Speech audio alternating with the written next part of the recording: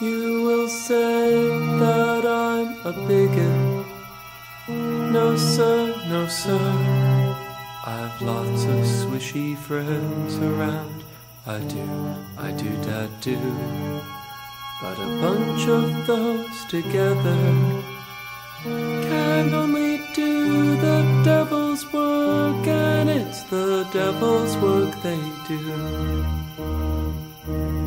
Finding beauty in ugly things is alright to a point, but have you seen that crossbreed of the highbrow and the low? It's a note tied to a brick that reads, freedom, foul freedom, we are free to foul whatever, and we will. Why can't you people see theirs is a life of mimicry?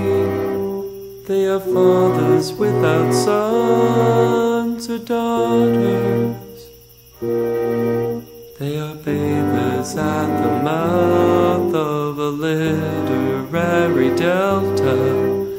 It isn't poetry, it's an orchestration of our own demise.